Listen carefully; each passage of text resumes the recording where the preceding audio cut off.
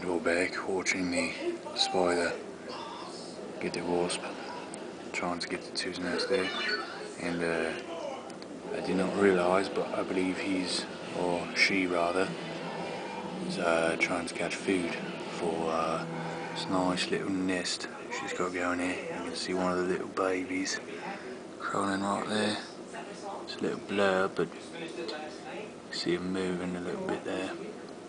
So those, I believe, are going to hatch and feast on the body of this wasp.